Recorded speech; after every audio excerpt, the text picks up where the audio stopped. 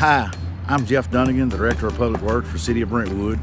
We're out here today going to show everybody what the new sidewalk's going to look like that we're building to tie the Forest of Brentwood into Scales Elementary School.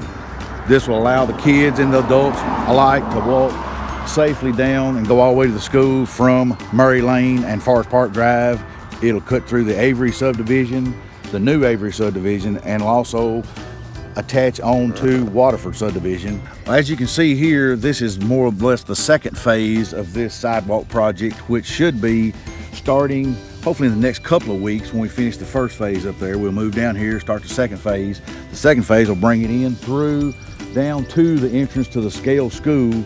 Starting next fall, when school starts back, there'll be a new sidewalk for the kids to travel on safely off the edge of Murray Lane and get to Scales School.